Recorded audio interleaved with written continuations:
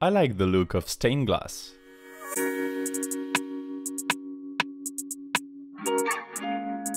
Well, hello there, I'm Détroit. I think stained glass looks really cool. Usually there's cool color, even though obviously I'm drawing with ink, so it's gonna be black and white in my case. The style is somewhat minimalist, because there's only so much detail you can put with glass panels. I'm not usually the biggest fan of the imagery, because you mostly find stained glass in churches, and I'm an atheist, but you can draw whatever you want, so that's fine. In today's case, I'll be drawing a tree in the middle of the forest. I am drawing in a Moleskine sketchbook based on a loose sketch I did with a HB pencil. The pen I'm using is a cross fountain pen, and the ink is cross brand as well. After I've drawn the main lines, I will switch to a Rotring Isograph 0.35 with Rotring ink. Actually, I forgot to switch to the Rotring at first, and so the pattern of the leaves is still with the fountain pen. That forced me to redraw the lines to make them thicker, because the point of switching to the Rotring was to make smaller lines. Basically, I draw the glass panels with the fountain pen, to keep with the stained glass analogy, and I shade them with the Rotring, doing a slight hatching. Since the leaves are made with the fountain pen instead of the Rotring, the lines were a bit too thick, and it would have been too much to draw inside of them to shade them. I wanted to do simple hatching with 3 or 4 different orientations, but it would have been too dark. Instead, when I realized my mistake, I opted to make the lines a bit denser for the parts of the leaves that are further away. In a similar manner, I opted out of shading the tree, except to the side for like shadow effect. Keeping the contrast with the lighter tree trunk makes the full picture prettier, I think. If you agree, tell me in the comments, or tell me otherwise if you don't. While you're down there, feel free to ask me questions. Not necessarily about this drawing, but in general. I really want to make a Q&A video soon, but I need questions for that. I've been saying it for a few videos now, but if you don't ask me anything, I will have to write the questions myself, which won't be as interesting for you, for one, and will mean more work for me. That is something interesting, by the way, the notion of work. Because let's face it, this little YouTube channel of mine, as modest as it is, really does take work. But it's passion, so I don't really count the hours poured into it or stuff like that. Usually I don't even think about it because I make the drawings anyway, and comparatively, making videos is not that much more. Like, take last Sunday's video for example, the fun straw/water slide concept. The drawing took 4 hours and a half.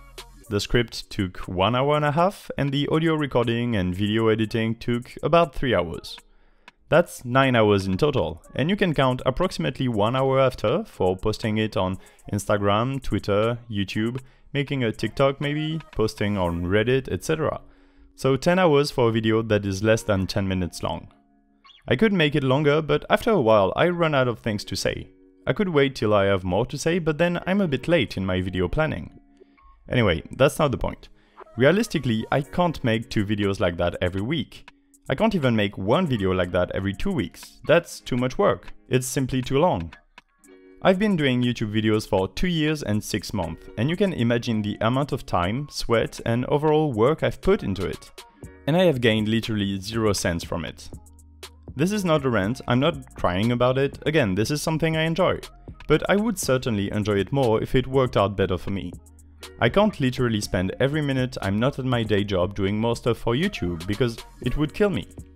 So yeah, maybe you could think about subscribing. That's one of the best things in terms of motivation. Why don't you show this video or another one I made to a friend of yours? Or your dad, or your daughter, or someone? It's strange because in a way I feel like I'm being really selfish to ask you to help me out with visibility on the platform, but on the other hand, I'm being in my right, I think. I'm literally gaining nothing from all of that, and you're not paying anything either. I have hundreds of hours of content online, literally free to access by anyone. It's an investment for the future since I'm seeing growth in the audience of this channel, but you know, the faster it happens, the best it is for me, right?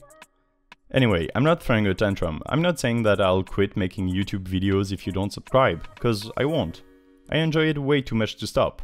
Just that it would be nice if you subscribed. Think about it. YouTubers would stop asking you to subscribe twice in every video, at the beginning and at the end, if people did it. Think about it. While you think about it, I have a fun fact for you about analytics. Did you know that on Instagram, my abstract ink drawings work much better than my digital art?